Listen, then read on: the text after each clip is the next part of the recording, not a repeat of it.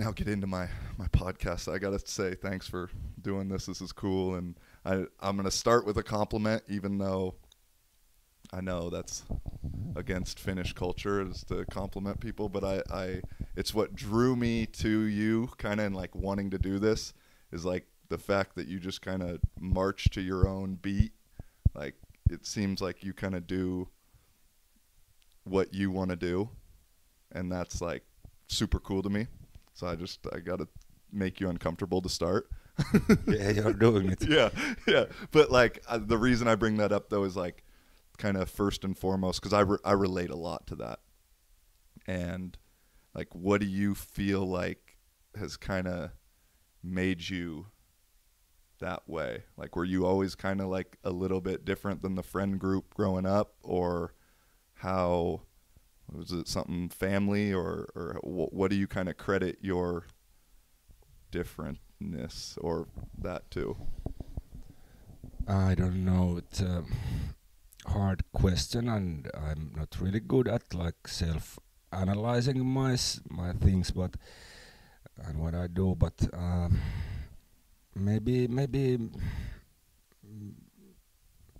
because I started this like artist thing in quite old age. Actually, I previously only played in bands, and when I was little, I played piano, and then I went to like music-oriented class in the school, and we started to have bands in quite really fifth grade or something, like early age, and but the music was always like a hobby for me, and I was in my early 30s when I started this solo career, so I kind of came from outside to the business. I didn't have that like conviction from a young age that I want to be a pop star.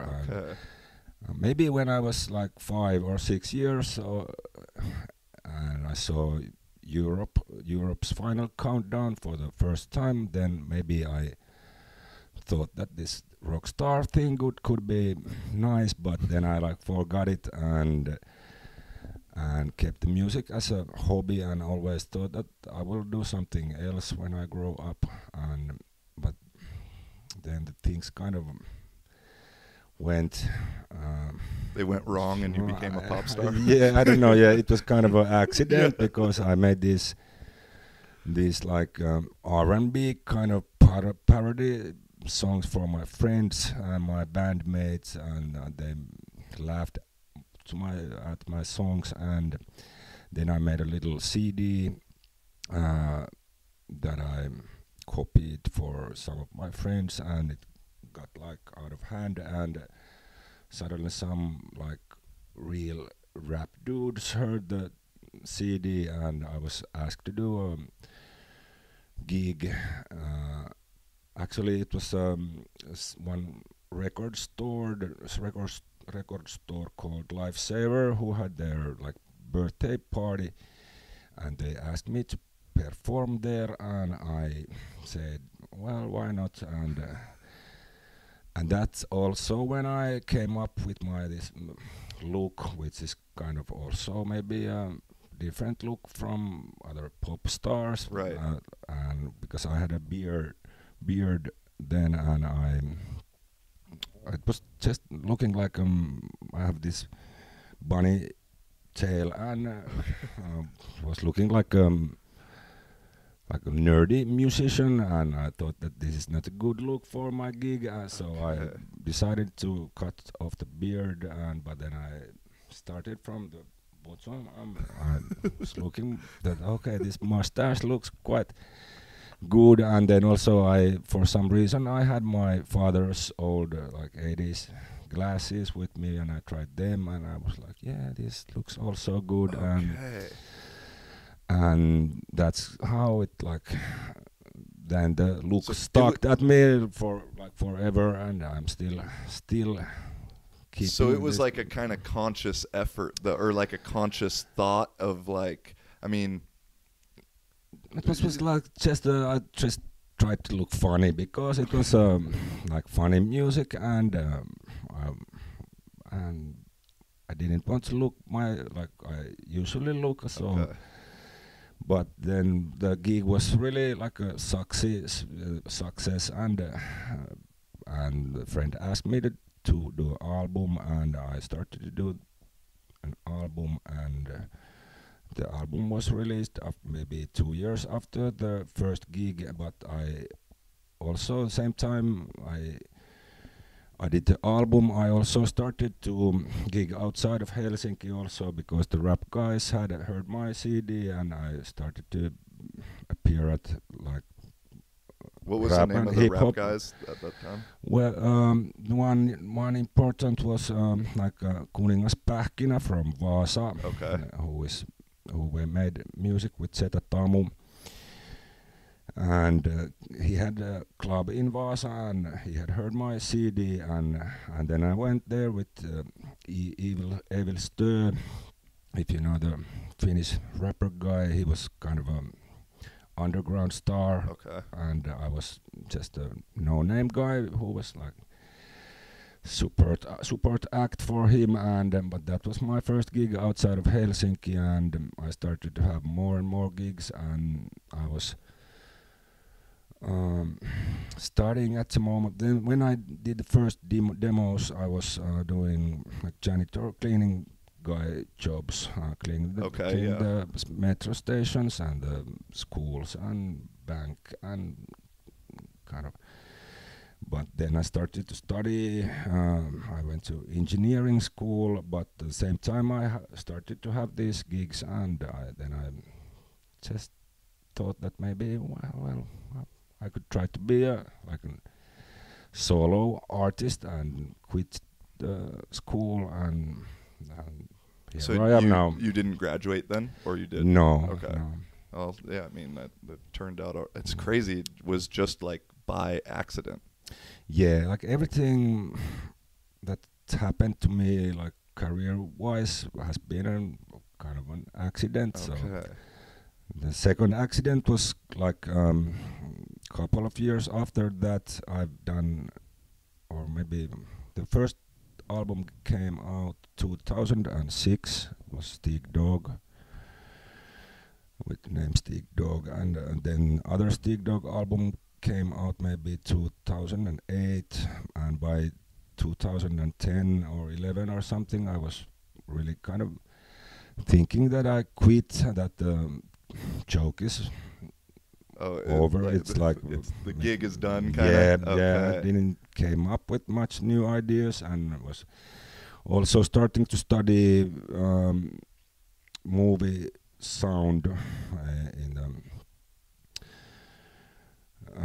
in a nowadays Aalto University, but it was like taideteollinen korkeakoulu at that time, and I thought that I will switch to movies, and but then my friend had an idea that maybe we could do one more album and do like country versions of the old Stig Dog songs, because we were really into Hank the Third and kind of like underground or outlaw country thing, and then we started to do that. Then there was this Uuden musiikin kilpailu thing at the same time, when I went with a like new kind of song, which was not R&B or hip hop at all. What song? It was called Laulu Leija. Okay. It was also first song I didn't write myself. I usually used to write all the songs myself, but that was like friends did that one, and I said that's a really good song, and maybe I could do that now. Then I'm country artist now, and I can do different kind of songs, and they were not eager to give it to me because they wanted to give it to some like bigger artist, and but then this Uuden musiikin kilpailu thing, like Eurovision contest, started, and they were like, maybe you can go there and perform the song there, and I went, and it went really good. I think I was third or something, yeah. but I was. That's like when you drop the dog, right? Yeah, I dropped the dog there, and I changed my image. I took away the parody clothes and started to look more like myself, and I kind of bigger audience then recognized me, and I did started to the school where I was started to be less interesting, and I quit that school also, and now I'm like continuing on that path. With the movie type of stuff, or no, or the engineer. That the movie school was the last school I went, but now I haven't done anything there for a couple of years. But I maybe someday I will go back there and finish my studies. I'm always almost. I was wondering about the movie side of things, because like I'll watch the music videos and they're always like somewhat unique, and like I feel like I was wondering how much input you had in them, because I know you do like everything musically, or kind of have your hand in everything, and so I was like, I wonder how much he has in terms of the music videos too, because and I thought maybe he wants to be an actor at some point, because you always have skits in them. Yeah, like, there's always some little skit like within it that isn't just a music video. It feels like. Yeah. I have to say I haven't had so much input for the videos, but I have lots of friends who are into that business, and the first ones we did were with a friend who was in a movie school by the time, and then we got some equipment and like personnel from that school, and I've always wanted to make like funny and like different kind of videos. So, but I haven't like written them myself, or but it's always been a team effort, and friends helping there, and then I did these videos with Edu Kehäkettunen, who has this friend called Tommy, who they did all kinds of funny rap videos together. They had these other projects, and I was a fan of them. Where's Tommy from? From Espoo. Okay, I know a Tommy that is in the rap crew there, but Senioki. Not same Tommy. Then I was really happy when I got a chance to work with Edu, because I was an Edu fan, and I liked his like humor. Humor. It was always like kind of the attitude I liked in Finnish rap. I was not so much into like a hardcore like hip hop stuff, and like sometimes it can be a little bit like strict or not so. Like you have to have a certain image, or yeah, or kind of a certain upbringing or history or whatever you mean, or yeah, like that. And I was always more into the funny stuff, and that's why it was so fun to work with Edu and do these really cheap videos. We have a really like small budget. That's the video of what the Finnish Y gets me. Rupi? Is that?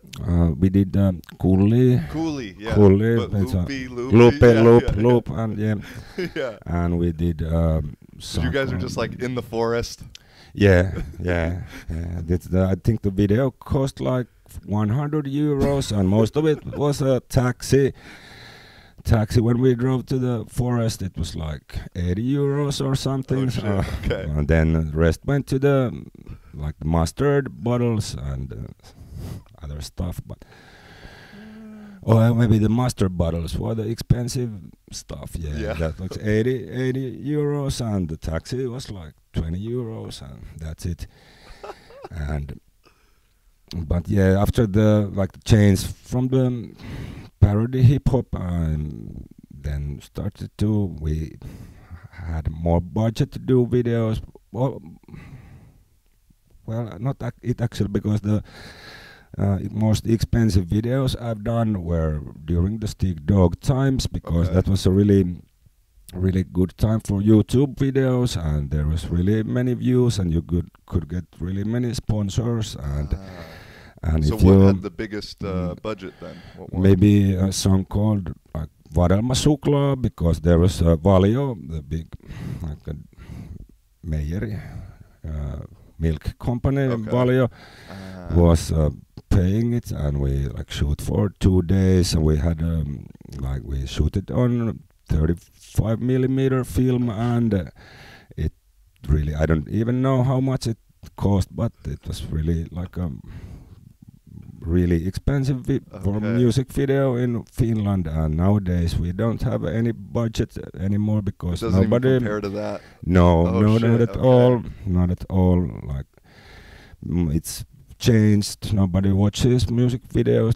Maybe someone watches, and we still do them, but not on every song. Well, yeah, like I mean, we back used to in did. the MTV used to show music videos, and now it never shows that. It's Yeah, like, that's and we what don't have any program in Finland neither who that would show them. So it's only the YouTube, and people are also maybe using Spotify and other like these kind of services more. So YouTube is also not so on fire nowadays. So Yeah, that's true. But a good, I mean, because it's nostalgic for me, like a good music video that is creative and a story and is something special because of like how I grew up with MTV and all that stuff that kind of gets lost. But I guess that's what I think of, you know, like Roy Orbison one off the top of my head. Like there's like there's a theme to it. You know, it's not just a lot of rap videos or any kind of video is just like the guy in front of the camera, and that's, you know, just rapping with homies behind him or something. Like there's a story in that video. Yeah, it's the same with my songs, even though they are like just a little humorous, like songlets, but still I've always liked that there's some kind of story in it, so it's not just like I'm here to rap or sing and you have to listen what I have to say, and it's boring to me, and I'm always trying to also tell my younger colleagues that are starting out, that try to make a story out of it. So it's more interesting when you can tell the same thing like in a format of a story, or then the boring way is like, I think I don't like wine. Okay. It's a boring way to say, but then you can say I went to a bar and tasted the wine and spit it out. Yeah. Like yeah, no, the story aspect is huge. And I mean, it's funny for me because I am a fan of the music, even though I don't understand like a word really, you know. But my coach, who's also my buddy, who kind of like got me into like, I guess I'll tell that story for it. Is like, because like I said before we got on camera, like this whole meeting is pretty fucking crazy for me, because especially when you hear this story, is like I got here last December, a little over a year ago. I was at my coach's for Christmas. We were pretty drunk, like 1, 2 in the morning, and he's like, "You know who STIG is?" And I was like, "No, I don't. I just moved here." "Oh, you gotta see. So he shows a couple music videos, and like one of the first one is Cunning as Cobra, and I'm like I said in the beginning, I was like, I just fuck with this guy's, like, he doesn't care, kind of, you're like, you know, it has that thing. And so at this time I was still doing the podcast, but I've gained a little bit of a reputation through TikTok throughout this time.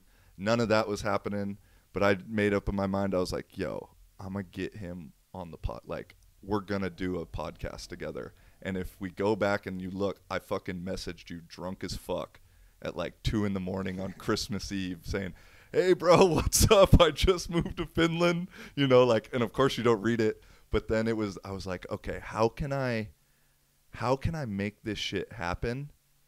I was like, okay, well, I like that song. I like the dance. I was like, I'm going to score a touchdown. And I don't score a lot of touchdowns myself. I normally throw them. I was like, but I'm going to score a touchdown. I'm going to do the dance. That's going to get his attention. Like, basically kind of what happened. Yeah, that worked. I saw the video. I don't know if you sent it to me or maybe even saw it before you sent it to me, and I was like, what is this? No, I just had a bunch of people tag you, and like, bro, for it to work how it did, like, I'm a believer in the universe and a little bit hippie with that kind of stuff, is like, I'd hardly ever score, like I said, but for me to score like in the middle of the field the way I did, and then the camera to be set up right there, and I was like, this is my, like, as it happened, I was like, no, fuck, I was like, this is my fucking time, and like drop it and like go into it, and like all my boys from back home have no clue about the dance, so they're like, what the hell are you doing? I was like, no, trust me, there's a thing to it. So that was like it took over a year of like plotting it out in my mind a little bit, but that's why I said in the elevator it was super surreal to do this shit, because I just like knew, you know, like I just kind of knew. Yeah, that's a cool story. And I have to say, you said you don't usually do touchdowns, and I don't usually do this kind of thing so much. I've been, I think, in 1 or 2 podcasts before in my life. Also, I don't listen to podcasts. I'm kind of old school in that manner. Yeah. I just watch TV and maybe YouTube sometimes. But yeah, the podcasts are a little bit out of my territory, but the dance, the touchdown dance really got into my heart, so I couldn't say no. No, I just thought to myself, I was like, that's the way. And the week before, I had almost scored, but like I ran out of bounds at like like close to the end zone, and I thought to myself, like, because I've now played a long time. My goal, I'm trying to not get hit as much as possible. I want to play for as long as I can. And so I'll be safe unless it's like a do or die situation. So I played it safe, and I was regretting it the whole next week. Like, that was my chance to do it, because that was, I think, the only touchdown I scored last year, really. And but then for the next week for it to happen, I was like, no, that was because the week before, the camera was on the other side. Like, it wasn't going to be the same thing. So, like, I guess you kind of, but once you started, like, then being STIG, like, has your career, like, do you have any kind of moments like that of like, yo, I know this shit's going to happen even if it's a little crazy? I mean, like, doing what you're doing maybe is that, but like, do you have an instance like that at all? Yeah, I've had instance like that like many times, and I'm also a little bit of a hippie when it comes to that kind of stuff. So I believe that there is some kind of johdatus in Finnish. I don't know what it's in English, but I kind of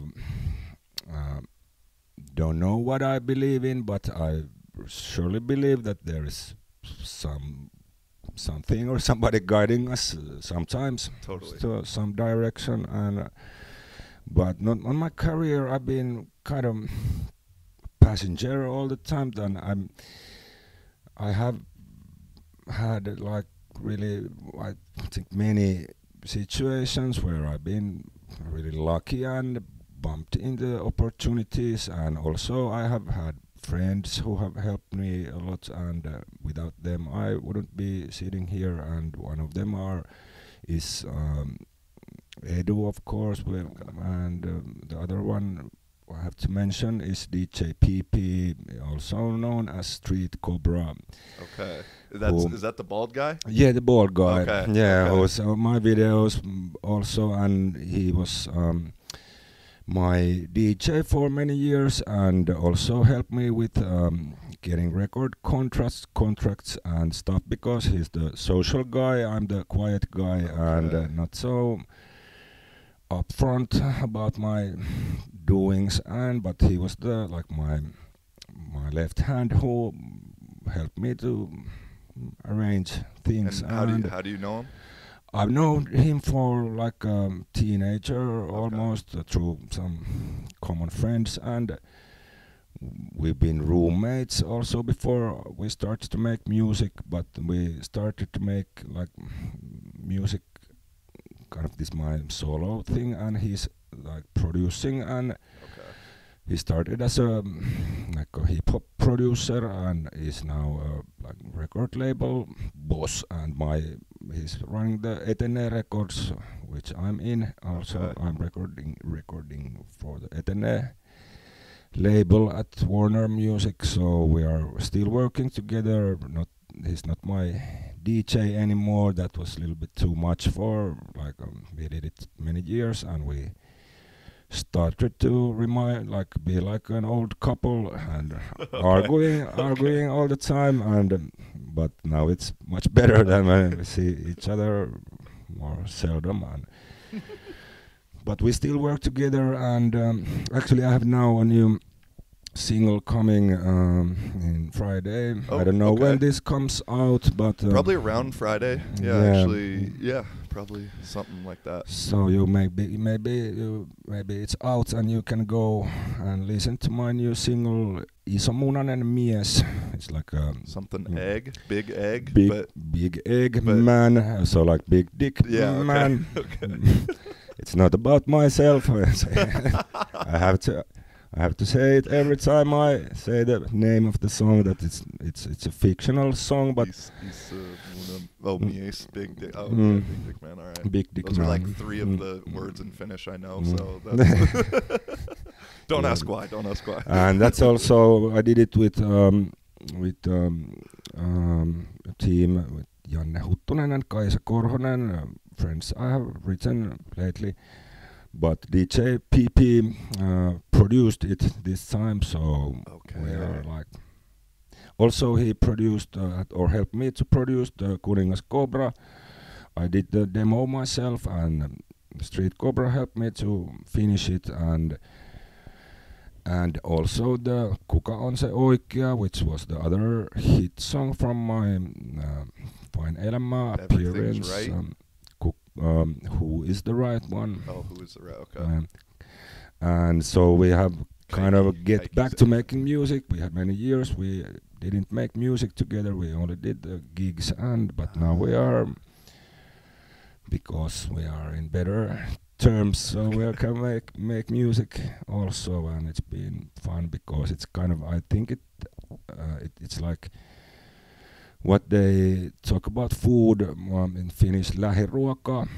I don't know what it's in English, but the food that is grown nearby, Oh yeah, like local local food. Yeah. food, and we are kind of making local music. So I'm mostly writing with people I know, with friends, and my good friend PP is producing, and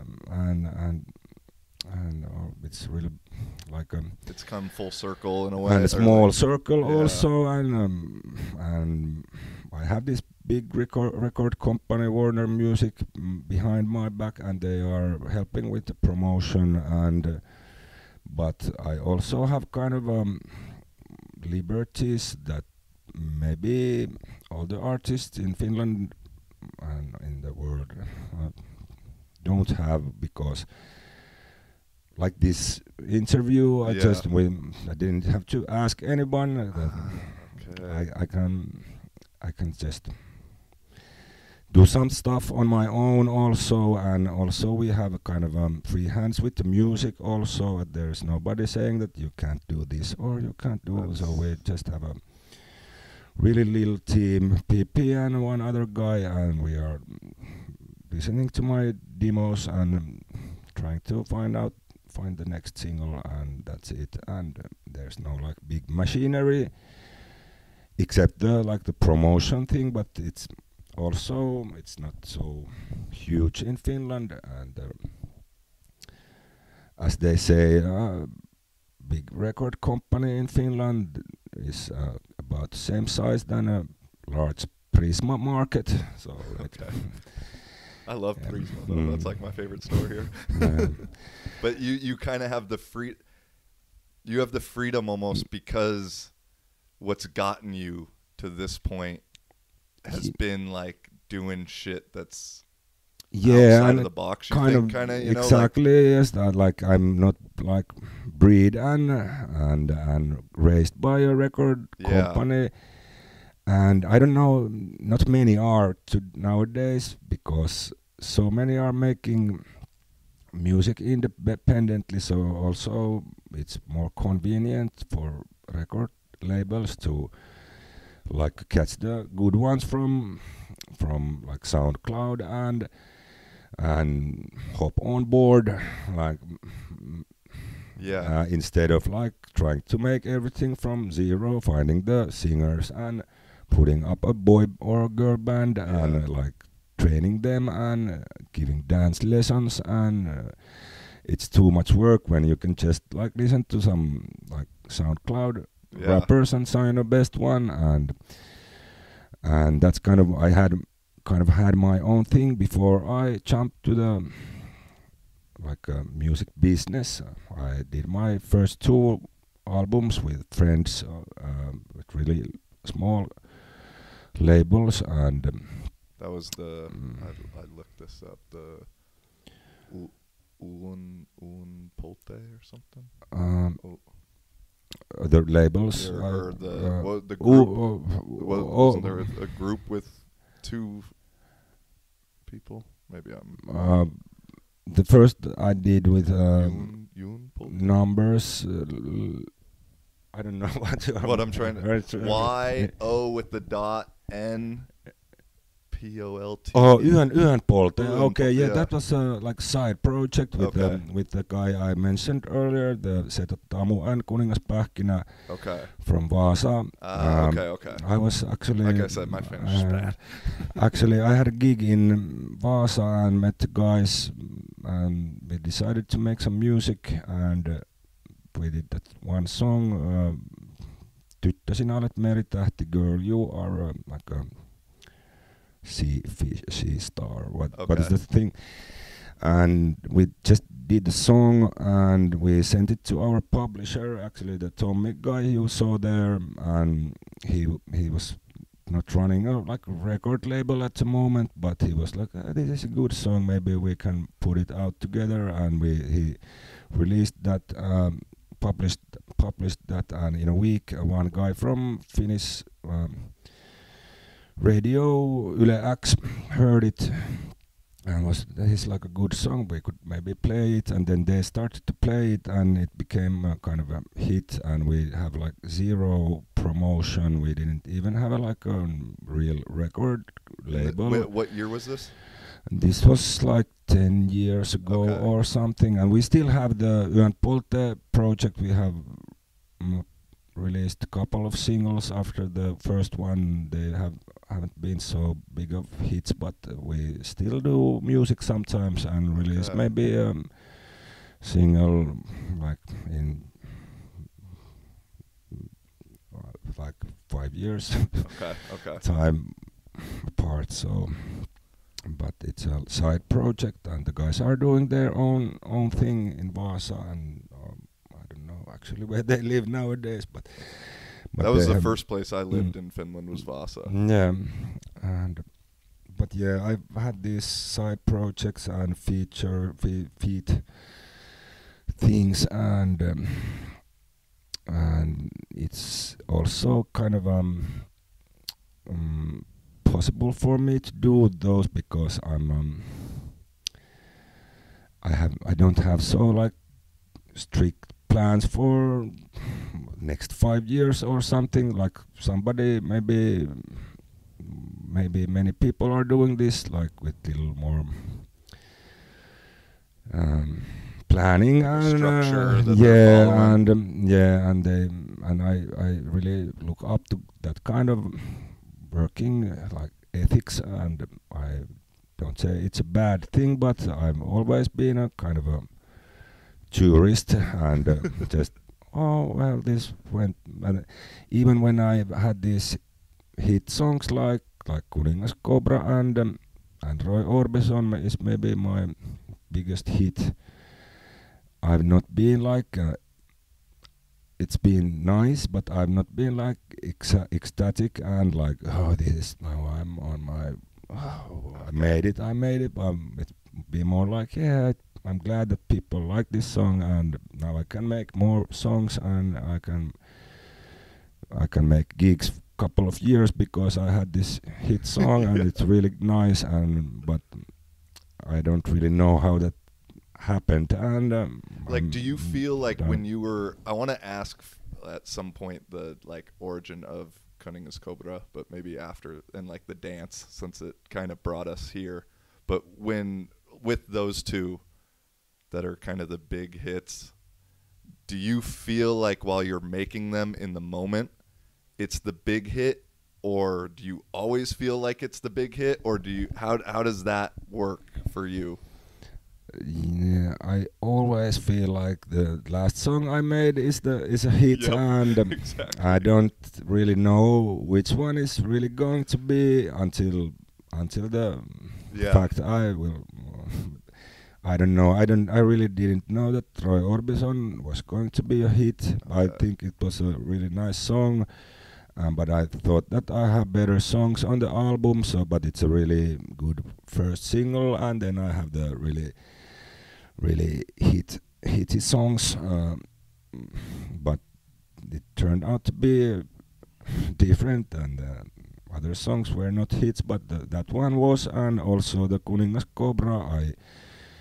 I did the demo myself, and it was really different than other songs what I did in that Vain Elämää, and I thought that this is really different and really different than Because it's essentially a anything. cover, right? Yeah, it's a Like, cover. It's an old song. because I It's know I'm pissed I can't understand Finnish because I want to like watch that show in a way because it's a unique concept for a show, yeah. that we don't have in the States at all. Yeah, it's an old song, and it's actually from 50s or something, from an artist called Anneki Tähti and Onni Gideon Orchestra. It was kind of a Okay. Hawaiian thing they Yeah, did there. I think I've heard the original. Yeah, and it's really nice. And also that Arja Koriseva, who was with me in the Vain Elämää, has Yeah. done a cover version of it. And that's why I Okay. choose that song from Arja's. Okay. Oh, so there's even an older one before hers. Yeah. Oh, okay. I yeah, didn't know that. I yeah, didn't know that. Yeah, the Arja's version is from 90s, I think, and Okay. the old one is from, I think, 50s or something.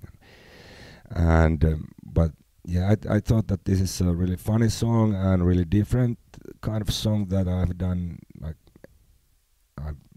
I really hadn't done anything like that before, and I thought that this could be a hit, but it's really like a hit or miss or Yeah. kind Well, of and like um, with how the hell does the dance come up for it? and that's actually also a funny story because it's a part of this lähimusiikki, local music concept, because we didn't have any dance initially. Then I was already in the shooting of the Vain Elämää there at Satulinna place, and I had this Arja's Day coming in a couple of days, and then I started to think that what will I do when the like instrumental part comes. I don't have anything to do. I DJ PP was coming to be my DJ on that performance, so I asked him if he could come up with some kind of dance, and he was like, "Yeah, I'm at the like countryside at the moment, but I can ask my daughters if they can, because they are like doing the TikTok dance thing every day, and maybe they can come up with something, and but then the girls had other things to do, so PP then had to do the choreography by himself. So I got a video from him next day, and where he's in the cottage in a country house, and okay, now look, and you do like this, and then he also say that remember to do it like a real snake, really like sharp moves, and then that was it. He came so next day. He came to the shootings, and we did that. And so, but the first time you did it was on like the show, basically. Like, yeah. So I mean, yeah. because now it's cool, you know, like. But were you also kind of thinking like, what the fuck are we, you know, like, because you don't know, you know, it takes like balls in a way, because it's like, yeah, but it's a really easy to learn. So, yeah, but I mean that's why it it so, went yeah. viral also, because everybody learned there in the shooting. We did maybe one practice shot or something, Okay. and I don't think we even did a practice. What we like by the third chorus, everybody was doing the dance there, and it was not planned until like 2 days before the shoot. So Shout out DJ P. yeah. That's because I mean, like, it's just it trips me out, because you know, when I see at the concert and you got everybody doing it, and just knowing then, like, because I try and always like think of the step before the step, and it's like at one point it had to be an idea of like, should we even do this, you know, like, you know, should I do it, like, because it seems easy to say, yeah, it's a good idea now, but at the moment it's kind of like I'm kind of learned, and that kind of things are just the things you have to do when you are little uncertain. That should I do it? Then not always. Not like, I don't mean in like everyday life, or because that different. It's almost every time it's better not to do it if you are like uncertain. If I should make this like social media post, or should I react to this friend's message or something. If you're uncertain, it's always better not to do it. But in like this profession of mine, it's the opposite. And also the Finnish artist J. Karjalainen, who I'm a fan of, and I remember he said in an interview that the best lyrics are always the ones that you are really not sure if you are even willing to perform them, or you're feeling a little bit shy about them, and they are always the best ones. So I'm kind of always remember that. So that's why we're going with Big Dick Man then, right? Yeah, and that's exactly the kind of song when I see my like iTunes playlist, and there's the song name, and really, are we really sing that song? Yeah, it's coming in a week, and then I'm like, yeah, that's good. That's good that I feel like this, because it's always better to like make an impact than to make like, that's the worst thing you can do as an artist, to make a song and everybody is like, yeah, this is quite okay. That's like totally the worst case scenario. So no, for sure, that's the thing I've learned, and even like I see it with you, because being here in Finland, people ask me, oh, do you listen to any Finnish music? And I really don't, but I'll be like, yeah, I like STIG, you know, like I rep that, and like it's a polar response. It's either people are like, oh yeah, me too, or like, you know, but that's, I mean, I've learned it, like I said, through the TikTok thing of posting some clips that just speak in my mind, that people either really love them or really hate them. But you said, you said it perfectly. If someone's just like, it's okay, like then you want to generate some emotion one way or another, and love and hate are basically the same thing, but just different sides of the coin. Yeah, and that's a scientific fact also that the radio stations have done their research, and they are like continuously testing the songs they are playing and asking people what they like, and the worst case for them is that like it's okay. Yeah. But when half of the people hate and half of the people love, then that's the like ideal situation Yeah, for them also. They're gonna talk about it anyway. Yeah. And well, so how then? I mean, you don't seem like a super big social media kind of guy, but then how, kind of knowing, how do you deal with maybe like the self-consciousness of knowing some people don't like what you're doing? Because that's something I've like struggled with a little bit, like through, like not necessarily, it's just like we talked about in the elevator of, I can't imagine you going out to the bar just because in person it's always going to be positive, like responses, like no one's going to tell you you suck like to your face, or that hey, I don't. Well, yeah, no, it has happened. Yeah, it has happened, but more often it's positive. Yeah. And Finnish people are also quite shy, so it's only the bars Yeah. the weekends when people come to talk. But when I go to supermarket or walk in the street, nobody stops me. But at the bar it's different, but it's mostly positive. One thing I learned in a really beginning of my career is not to read the chats in the internet about you. I did it, and it's really harsh sometimes, but it really doesn't do any good to read them. So I always say to like colleagues who are starting out that just don't read the comments, and if there are comments on your own social media posts and stuff, just delete them or just like them. I always like them. If somebody is calling me names or anything or something, I always put a little heart and then forget it. So, and always try to remember that you are not the same person. You are, I don't know, maybe it's different for the kind of stuff you do, but for me, I have my personal life and I have my public image, and it of course it's different, and all the criticism that comes, it's towards that public image, not like me as Pasi. Yeah, true. Siitonen, so I just try to not to. Yeah, no, that is like a big difference in a way, because even though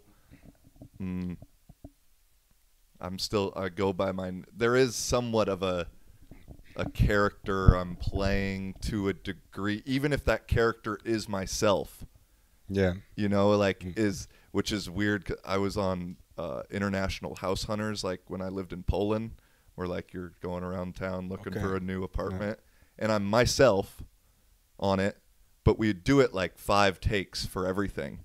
And so when I watched it with my homie, he was like, dude, you're kind of a good actor. And I was like, what do you mean? And he was like, I'm myself. He's like, yeah, but that's not you, bro. You know, like that's not exactly you. And so, I mean, have you seen the new Kanye documentary at all? No, I haven't seen it. He makes like in the last one, the 3rd episode, he makes like a statement that like, okay, now that I made it, I'm kind of like starting to create this character. Like it was a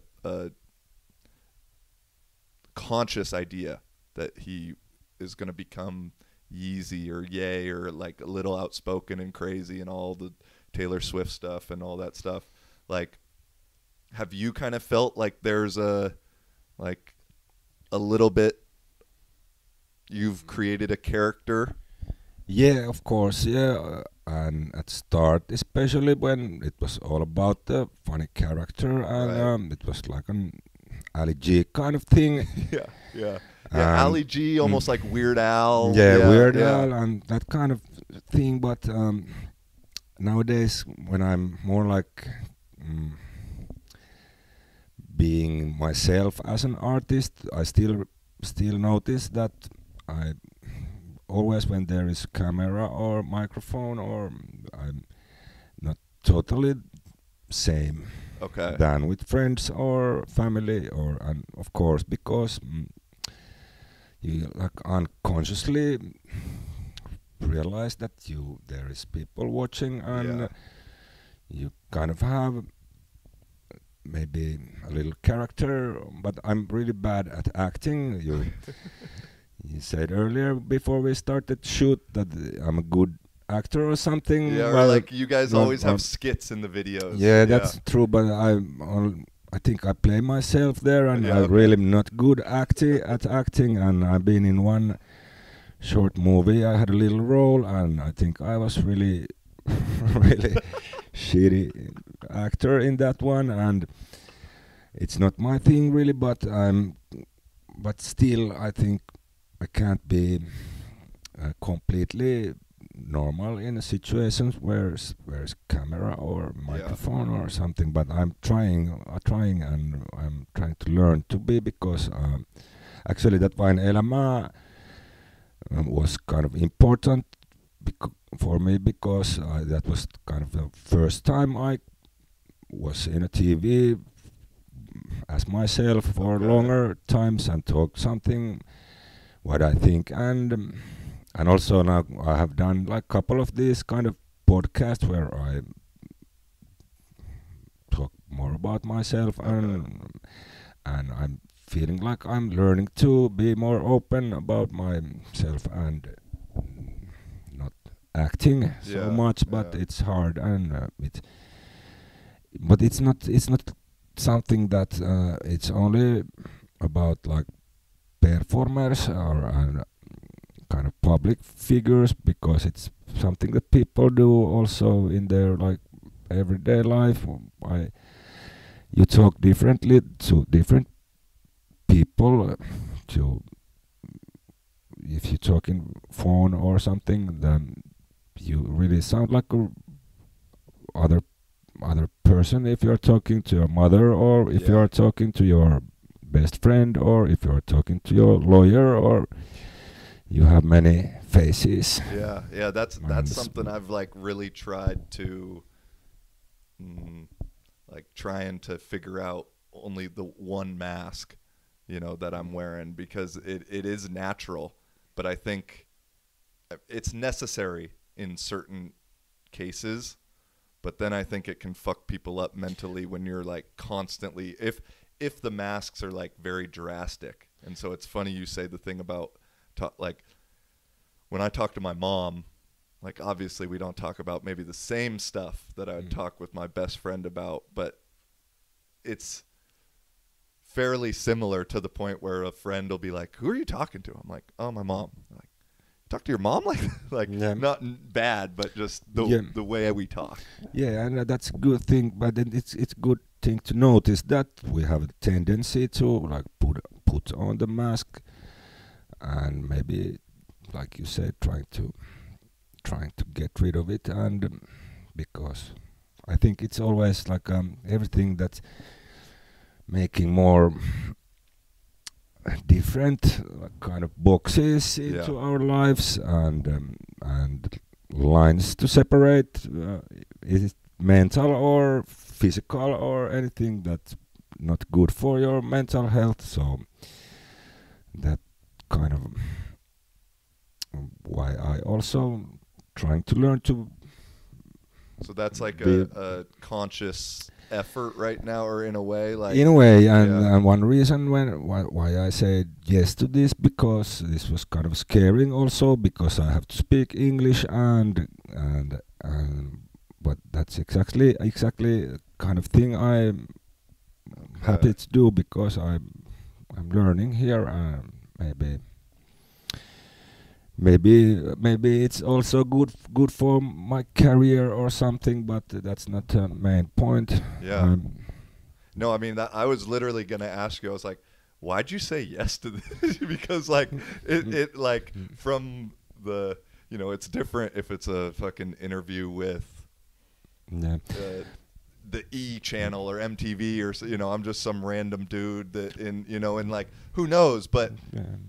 This is a learning experience for me also, like this language wise, because I have this you asked me if I'm going to do English songs someday earlier, maybe before the camera went on, but maybe just not for STIG, but I have this other project which I had before I had this STIG thing. I had a project called Musa Basha. Okay. It's Basha was my like what I was called in school, and like nickname. Nickname, yeah, Basha and Basha, which nowadays means actually shit. Oh, really? Yeah, okay. but it didn't mean then when we were What's kids. Musa? Musa is like music. Okay. Music, and I did this EP, kind of like disco techno thing, and I also did some gigs with laptop, and I didn't sing at the time, but now I'm kind of have thought that I will revive that project, and I will make new disco techno songs, and I maybe will sing also, and maybe in English but also in French. Oh shit, really? I have this one cover. You speak French? I really don't, but I have studied French and I can pronounce it a little bit. So I really can't speak it or understand it, but I can pronounce a little bit, and I have this one cover song in my head, which I will do a techno version, and maybe I will be a international star someday. So it's good to practice now. It's got English interviews. Yeah, I was wondering. I was gonna say, like, I heard a rumor that you're gonna make a K-pop song or a reggaeton song, like, because it's funny, like, looking at the Wikipedia page and seeing it's a Finnish hip hop, R&B, pop, and country singer. It's like, well, what the, like. I've actually tried to do K-pop songs also, not as an artist, but as a writer. Really? Kind of also have been my side project for years to make songs for other artists too, and that's partly why I'm here at this studio, because my publisher Elements Music is keeping their office there, and at one time I did actually quite much this kind of song co-write camps, and went abroad also to Germany and even United States. I was in LA for 1 week writing, and like 10 years ago I did that quite much, and then the K-pop things started to be a thing and they were and are still looking for songs all around the world, and I've also tried to do like songs for that market, but it's really hard. It's so different kind of aesthetics there, and the songs are not the same that we do here in.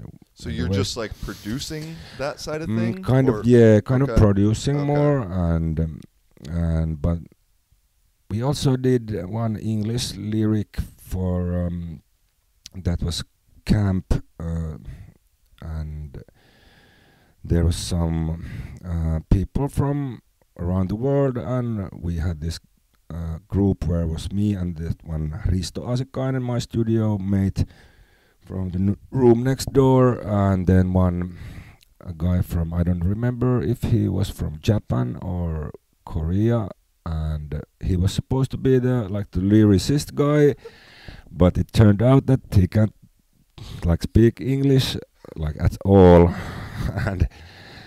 and then we just had to write the lyrics with Risto, even though we haven't done it ever before, but it went quite well, because that song went to the in an album from an artist called Helena Paparazzo, who is quite big in Greece and Sweden, and it was also like the titles of the album or the song we came up.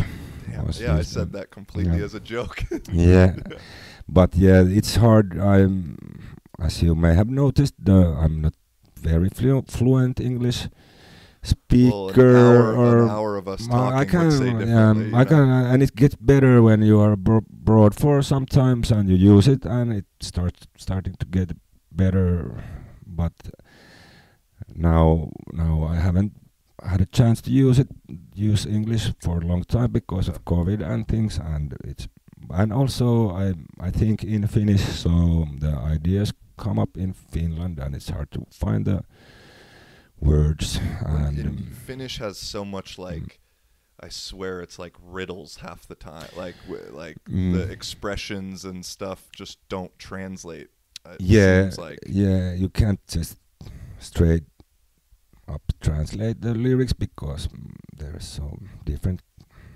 It's actually funny to translate the English or Finnish expressions like straight, like wrongly. But yeah, Finnish is. But I'd like to write in English because it's much easier in a way that the words are shorter and there's so much more rhymes. The Finnish words are long and a lot of them end in A. Yeah, they're so like everybody. Same, yeah, it's like the same rhyme pattern. Yeah. We have this like web page called Riimirenki. It's like rhyme. I don't know what's renki. It's kind of agricultural worker. Okay.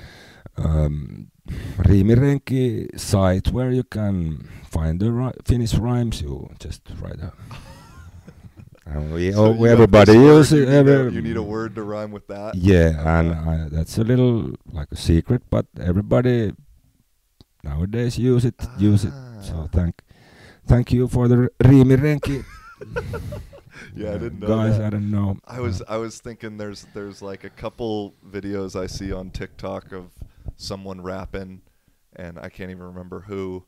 Although I went to Hoodfest in Kuopio last year, but just whatever it is, like it sounds good, but I'm like almost every line ends in ah. Yeah.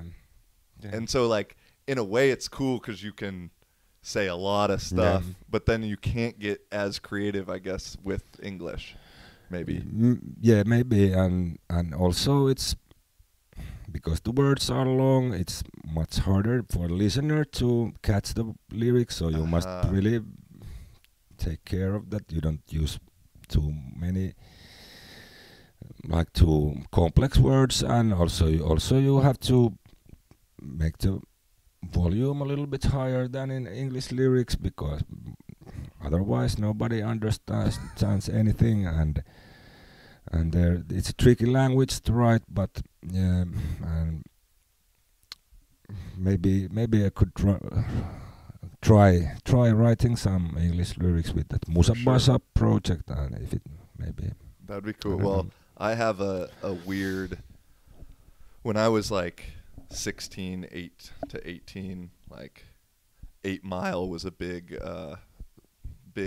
influence on me, and I used to like write raps and shit like that, and I think I got pretty good flow. I'm jealous of kids nowadays because speaking more from the States and stuff is you can be a professional video game player now, and you can be like a white guy from the suburbs and be a rapper, which like when I was growing up that wasn't really possible. It was like Eminem or Paul Wall, like for the most part. And so I have this weird idea in my mind, like, all right, in 2031, I'm going to have some song out because one of my best friends is a producer, artist, like you guys remind me of each other a little bit with just like personality and stuff. And so I'm like, yeah, 2031. So maybe maybe that'll be my feature, my time. It'll be ready then. But Yeah. no, but what's like your process like with writing and making music? And do you have kind of a formula for like how do you get the idea of whatever it may be? Because I know your shit's always kind of witty. Well, when I started, I kind of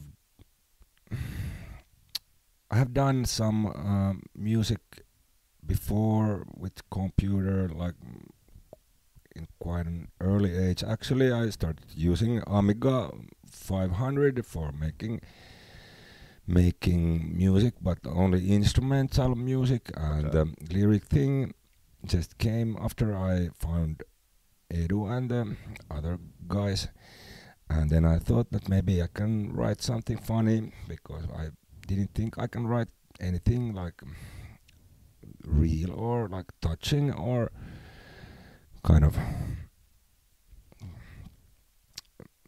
that kind of stuff. But then I thought maybe I can write some funny rhymes, and then my process was that I made a track with computer, and then I tried to find funny lyrics and funny rhymes, and I actually was really strict about the rhymes. When I started, I just wanted that the rhythms match throughout the song. If I sing like in the first verse, I sing tiesin heti, että sulla ja mulla voisi olla jotain säpinää ja viihtyisit mun alla. Then the second one must go with the same rhythm. And if there is one extra syllable or one extra, what's the top? Syllable. Then I have to figure this out, and I was really going with long words. Yeah, yeah, and I was making this kind of count. What's tavu? I don't know, the like tavu, like when you divide the word. Yeah, in the syllables. Syllables. Yeah. I was really like counting them and really strict about it, and that's how I did like 2 first albums. Almost all the music I did by myself. The DJ PP was with me in a couple of songs, and also lyric wise I did most of the stuff myself, but couple of songs I did with DJ PP, and then when I started this STIG thing, it's really changed, because we started to use real instruments, and I couldn't do it in my home studio, so I just made demos, and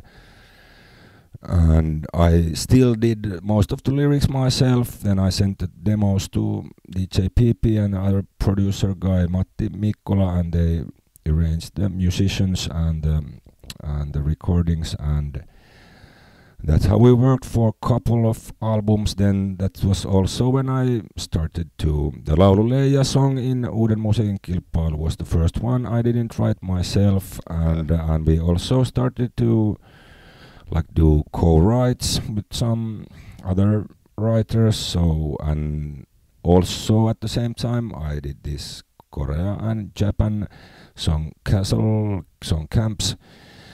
Wait, what Japan?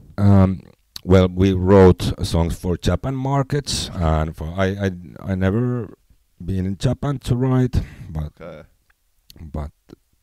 that was a hot market then 10 years ago, and everybody was trying to write for that market, and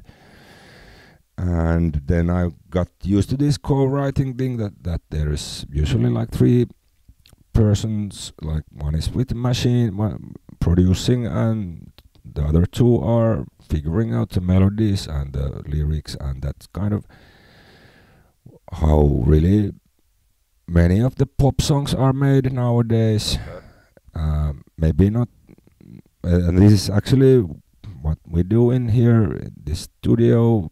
This is not kind of a traditional recording studio. This is maybe the biggest room here where we are now, and it's not really big, and the other rooms are really small, and they are more meant to writing music, and and there are like 2 or 3 people group sitting in the rooms upstairs and making pop songs, and that's kind of that method came to my STIG thing also. So this Isomunainen mies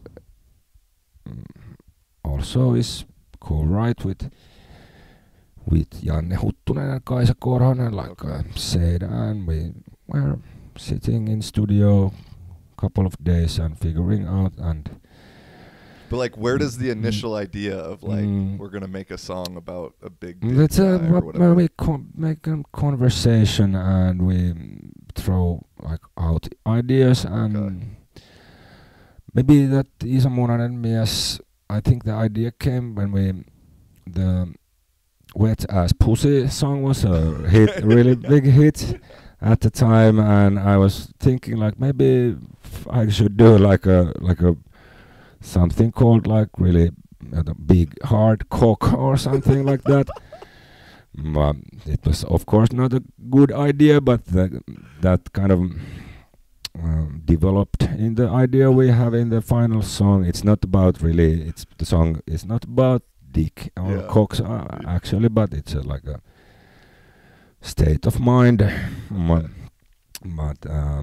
But that's how the idea came, and sometimes the best ideas just come from somewhere, like the Roy Orbison song. I was vacuuming on Sunday one time, and then I just like started to hum the melody in my head, and also the lyrics came to my head. And after I finished vacuuming, I called my friend producer Jaakko Salovaara, and who I was writing a lot with at the time, and I said that now I have a kind of I think this could be a good song, and he was like, yeah, let's make a demo tomorrow. And I went to his home studio Monday, and it was also funny because there was he was renewing his studio, so we couldn't use it, so we did the session in his kitchen only with a MacBook laptop. I also sang the chorus in the laptop's microphone. We didn't have even these kind of microphones, and I sang the melody there, and he made the chords and the basic production there, and we almost had the song ready after that. And then it took couple of months for me to write the verses and for him to like finish the production. We really never like re-recorded the chorus vocals, so the chorus is what you hear on the record is done with MacBook mix. So, but that I don't know where the idea came, because I'm not a like Roy Orbison fan, or I'm actually I like Roy Orbison, and my mother was a fan when she was young, so I knew Roy Orbison songs, and of course the I Drove All Night song, which was for some reason it got quite much rotation in MTV in the early 90s. I don't know why, but I remember the song, and somehow, I don't know, maybe it was like unconsciousness, or maybe it was some higher power who gave me the idea, but it was like a ready-made song almost after the vacuuming session. I've tried to vacuum. I've tried it, but it hadn't worked again. So it was maybe a one time only. But yeah, one is enough in that case. But so then you kind of had like the lyric. So then it went lyrics and then adding the music to it. Yeah, and that's not how it usually goes.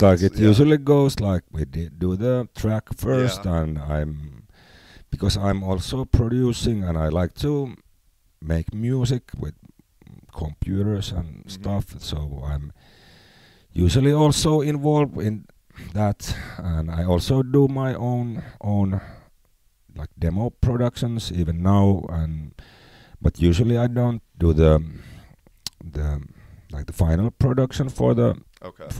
single or album. There's always some. What all do you play? You play. Like I played. I played in bands, like I said, and I think I played like every like the regular band instrument that there is, like drums, Yeah. keyboard, guitar, and bass. I played them all in a band, but I'm not really good at anything. But I think that's a kind of good thing as a songwriter, not to be too good of a player, because if you are really trained and a good player, you can play thousands of songs, but it may or may not like restrict your. Interesting. And also, if you we I'm not the only one, but every songwriter uses like reference songs, or kind of, I like this song and I want to make a similar kind of song. But when you can't play it exactly like it is on the reference song, then you might come up with something new. What if you are really like trained in music, then it's really easy to just copy the reference song, and it's maybe harder to like make it sound different. So I think it's been good to me not to be so good of a player. Yeah, just good enough. Good enough, and also good enough in every instrument, so I can make a drum beat, and I can make it sound like a real drum beat, and I can make a bass line, and I know like the instrument a little, so I don't do some wacky stuff, but not too good. So I do some wacky stuff sometimes, because wacky stuff it's sometimes good. When I made the funny demos I did for my bandmates and friends, the first one what really like caught people's like ear, and friends were like, this is a really good song, was a song called Rakkauden Bermudan Kolmio, like a Bermuda Triangle of Love. And that's kind of a funny production. If you listen to it, it doesn't like it's not like anything that came out at times in the early 2000, and it was because I was just learning how to do like something kind of R&B, but it was my own like version of it. So that's maybe why it still sounds kind of quite a fresh and not dated at all. But I maybe have learned too much in the recent years, and I'm kind of missing those days that I didn't have so much clue about what I was doing. So A little more raw and just like yeah, like, and it's yeah. maybe in recent years it has come. Sometimes it's been like too. I've been, like you say in Finland, holding the bat too tight. Okay. Okay. And really trying to make hits, and that's not been good for my songs, I think, and that's why we decided that I'm doing an album now, because then I don't have to think like every song has to be a hit, and I can also try funny things. And also that Vain Elämä and Kuningas Cobra thing was kind of like that I had an opportunity to do something really different, and that paid out. So that's the like thing I'm trying to continue now, and not holding the bat too tight. And it makes total sense, because like with playing quarterback, like if you're trying to like, or when I grew up playing baseball too and pitching, and like it was like if you're aiming it, like, if like you're really trying to like, I want it to just be perfect, you're gonna fuck with yourself mentally, and it'll not go there. Like, so it's like at a certain point you just got to let it rip. Yeah. And so it's interesting to hear there's a similarity in the music business. And yeah, and also in archery, which is my newest hobby. Oh shit. Okay. Or not the newest, but new hobby. I started a little bit before COVID. I started to go. We have a archery like range near where I live. Okay.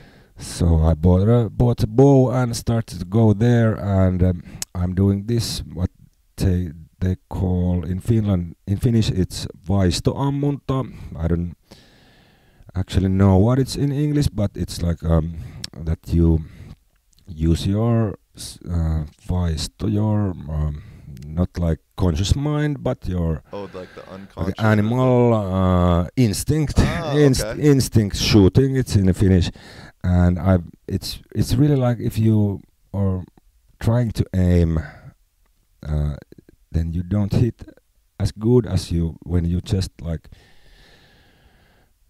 It's hard to explain, but you just kind of aim Yeah, yeah, yeah. and concentrate, but you don't actually aim. Like we don't have the aiming. Like the bullseye. Yeah, Okay. we there's only a bow and an arrow and nothing else. So you really can't even. You can like use the tip of the point of the arrow. You can use that as a reference and try to put it somewhere. But always when you are trying to keep it like there, on, it starts you to mean on the bow, like a scope or something. Like, yeah, we don't have okay, that. Yeah, okay, or okay. yeah. So, but when you're trying to keep the arrow in one point, it starts to go like this. But when you just look the point and kind of do it and use your instinct, then you hit a bullseye. It's Oh. like magic sometimes. And also, if you really just stare the bull eye and think like it's a hole, and you have to put your arrow through the hole, then it goes there. But then when you're aiming, it goes like 20 centimeters off. So Oh shit. it's really interesting. Yeah, I've. You have to try it sometimes. Yeah, I'd like to do. It's, They have this. as an American, I've shot quite a bit of guns, but I've never shot a bow and arrow before. Yeah, you have to try it. It's really, really relaxing, and you forget everything about everything. And Yeah. No, Yeah. that would be cool. Like, because it's weird how everything relates in that way of like throwing. No matter Yeah. what you're throwing, Yeah. music, archery, whatever. But I'm so glad you brought up the idea of an album, because this has always been a question of mine anytime thinking about albums. And like you said, they're getting kind of rare now because people move to hits and try and do hits more and more. How will you, is it up to you at all, like the track list, or how does like track lists get decided? Because sometimes it's like the best song is like number 14, or or like the most view, and you would think you'd put the best first or something, if it's like a highlight tape. Is how do you think of track lists? For me, it's always been like different, because the first albums I was really like producing and doing everything by myself, and also the record labels I were working with were friends and really not really experienced in the business, and they didn't have much to say, and I was really like deciding myself which songs I put on the album and in which order. I just tried to do like a nice listenable thing that it doesn't get boring, and I maybe not like similar songs after another, but try to put similar songs so it doesn't get boring, and it's always surprising what comes next. And kind of thought I didn't have any. I know some people are really like doing much more effort on that thing and making like seeing the album as one art piece, and I really appreciate that kind of approach. But I for me it was more like okay, now I have 10 songs, we can release an album. And but for many people it's like they have maybe like 30 songs, and then they trying to figure out which of the songs makes the best, like an kokonais, yeah, like an unit, a compilation. yeah, yeah, and maybe even drop good songs because they feel like this might be better for my next album. Or but for me it's never been like that. And when I had 10 songs, we put the album out, and that's it. And it's kind of changed. It has changed little in years, but actually I haven't done an album for many years. But the last one was kind of the same. I maybe had like 20 songs or something, and then we choose what we thought was the best for me and DJ PP, and I wanted to make an kind of story out of the songs, and but eventually the record label got their way of doing it, because I was not so it was not so important for me. So the Roy Orbison is first. Yeah, that's why I was curious. And the next single is second. Yeah, that's and that's the third why I single asked because of that, like album. because way, yeah. DJ PP, he's kind of a pragmatic guy what comes to these album things, and he was like, why not put the best song first and the second best second and the third best third, and Okay. let's put stranger songs in the end. And I was kind of okay with that, but I maybe now when I'm doing this new album, I maybe try to think about it as an like an art piece, Okay. and make some kind of like an dramatic Yeah, like continue build a build, yeah. climax, or not. But probably it's going to be like the Kuningas Cobra is the first song. I don't know. I don't actually know if the Kuningas Cobra and this.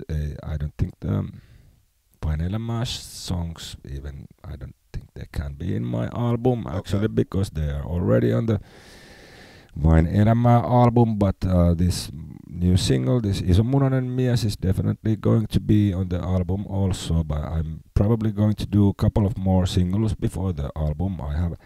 What kind of music is it right now? Because the last song was kind of more country-y, or Yeah, I mean, yeah, like, I just yeah. know at least the music video is more like. I think it's going to be more like electronic now. Oh shit! Okay, Yeah, cool. because um, and that's the thing. It's easy for me to do myself in home. I like to do songs lying on couch, just using the laptop, and it's harder to do that country kind of and the band stuff. Of course, you can do demos and then later on add the band, but I can do really kind of quite demos that are quite close to the what comes to the album. And also I've always done electronic music like the Musabasha thing, and That was like the first thing. mm, Would that be your intro mm, into? that was kind of we had this kind of Finnish kind of a proto streaming platform, Mixeri.net, where I did some things before. Even Musabasha, I did some like psychedelic trance Oh shit! Okay, uh, cool. and also kind of like humor songs there. And but yeah, that and but the electronic music has always been a big thing for me, and the country thing came later. And I don't know, it's not I still like country and listen to country, and I have also some demos which are more into that genre. But maybe I'm 80s kid, and I've grown up with kind of electronic pop and disco, and that's kind of music that's always been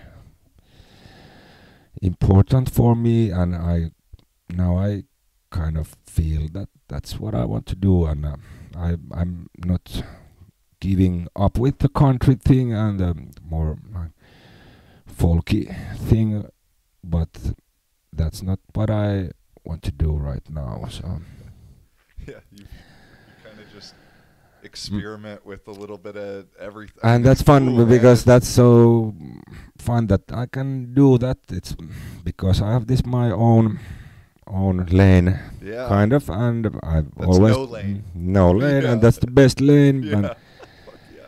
I've even done some like that's only one song, but on my Nix ja Nax album there is one more like maybe even like heavy or like metal song, and or even two. There's a song called Kissan Karvoja, and then a song called Karvoja. Kissan Kissan's Karvoja, cat. Cat's Hair. Cat's hair. It was originally different idea. It was it came from the idea that you have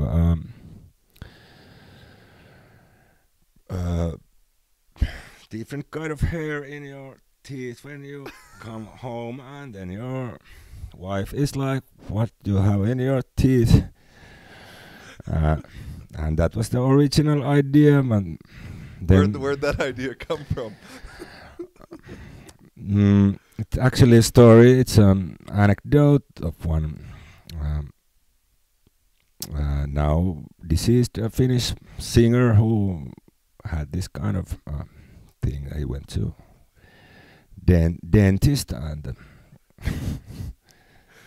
dentist was like, "I have to say you one thing," and he was like, "What, do I have shit on my nose?" No, but you have pussy hair on your teeth. Oh, was it the other way around? Yeah. That's kind of a, I don't know if it's a real story, but it's about one musician. And that's where the idea came. And then we asked a top Finnish singer, Kaija K, to be on that song. And of course, we had to change the title and the lyrics a bit because it wouldn't have worked that way.